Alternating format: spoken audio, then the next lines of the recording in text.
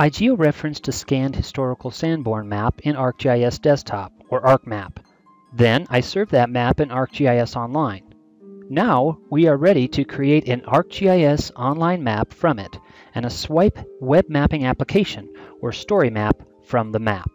So I'm going to go into my tile layer and I'm going to add it to a new map. I don't have a map created, so if I want people to look at it in a map, I'm going to have to create a map and save it. And there's my map. You can see that I can do a couple of things here. I can make this transparent, just like we were doing in ArcGIS Desktop. But of course now I've got the capability of adding all kinds of layers from ArcGIS Online to this, and I can also share this with people, and I can also make web mapping applications, as we'll do at the end of this particular demonstration video. That is wonderful. That didn't take long to serve up that data into ArcGIS Online, and now again I've got lots of advantages. I can change the base map certainly to, let's just look at imagery for example, so we can see what we're dealing with. Again, this is a 1922 Sanborn historical map for a section of State College, Pennsylvania. I'm going to adjust the transparency so I can compare those university buildings and how they've expanded over time, and also some other buildings near the center of State College. I'm going to add some metadata to my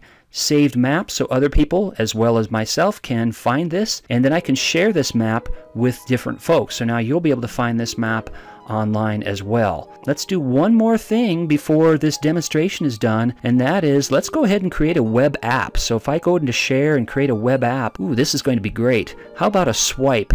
Let's create a swipe web app, or web mapping application. I'm going to search for swipe. I'm going to say, ooh, story map, swipe, and spyglass. Create that web app, please. I'm going to give it some metadata here, title, tags, a summary. Title it swipe app, just so I'll be able to find it more easily. All right, done.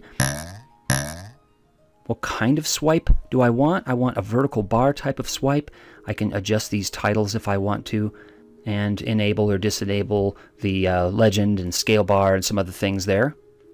I can do some aesthetic adjustments as well, color, fonts, things like that. And look, now I've got a swipe story map web mapping application where I can really use these swipe tools effectively. It's kind of like a vertical sort of squeegee, as you can see there.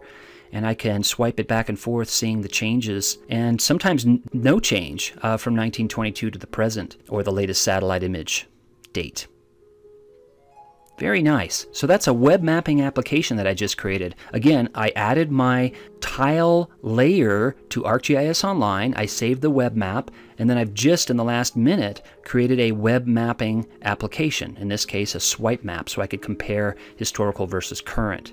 So let's take a look at my content.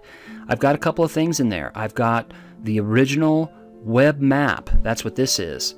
The web map showing my georeferenced image from Sanborn Maps, 1922, for a section of State College, Pennsylvania. I have a web mapping application, which is my swipe story map web mapping application, or web app, which looks like this with the vertical bar that I can swipe across my data.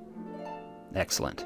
So I've got the web map, the web mapping application, I've got a tile layer in there, I've got a service definition, all in ArcGIS Online, and I serve that up from ArcMap, where I originally georeferenced the Sanborn map to known coordinates. It was scanned and ungeoreferenced. Now it's georeferenced.